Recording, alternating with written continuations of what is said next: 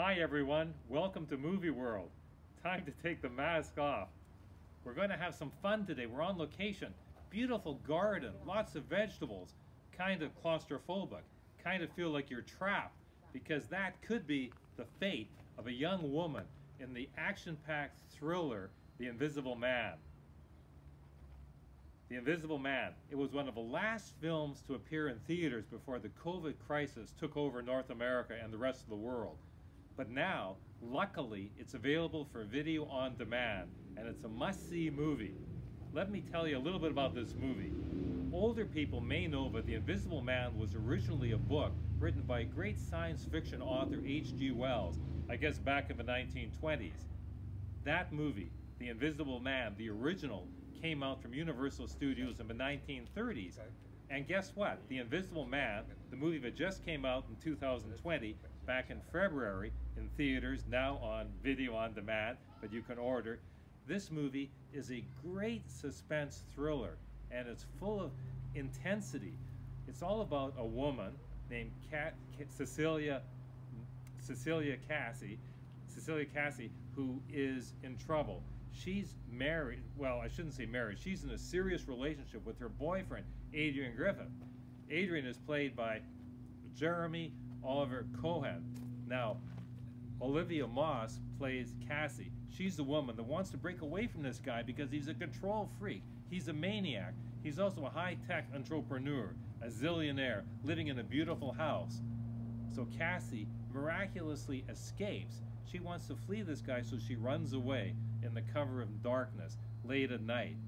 But what is she going to do? She's still fearful of this guy, and through some fluke, the guy commits suicide. But does he really commit suicide? That's the key. Maybe he's still alive because Cassie still feels somebody is watching her. Somebody is out to get her. She's very freaked out. She feels a sense that somebody is near her.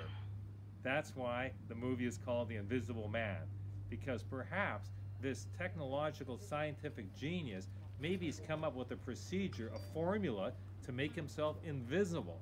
So naturally, when Cassie goes to the authorities, goes to her sister, goes to her friends, nobody believes that this guy is still out there because everybody believes the guy is dead.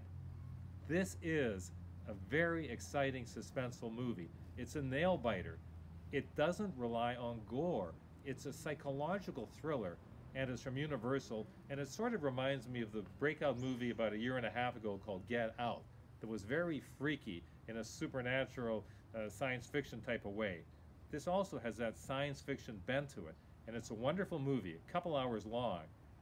Now, I think the key to this movie, along with great performances from a group of largely unknown actors, Olivia Moss, she was in a movie with Melissa McCarthy called The Kitchen that came out recently, and Oliver Jackson Cohen, he was in a movie called Faster with Dwayne "The Rock" Johnson.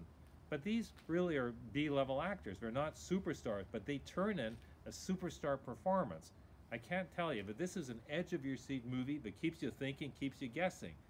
And again, the key is the writing and the directing. Well, the director wrote this movie. The fellow's name is Leigh Whannell.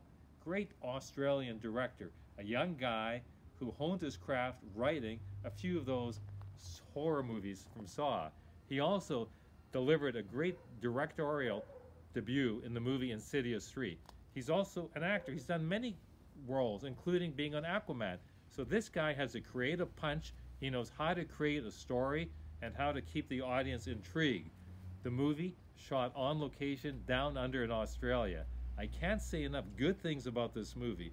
If you want a movie that's perfect to watch at home, but maybe you want to keep your lights on, I guarantee you're going to be freaked out. And you're definitely going to want to sleep tight, which is why, on a scale of 1 to 10, based on originality, I got a lot more than what I expected, which is why I'm giving this movie a 9 out of 10. Solid entertainment if you like scary movies minus the gore. Thank you for watching. Robert Waldman from Movie World. Hope to see you soon.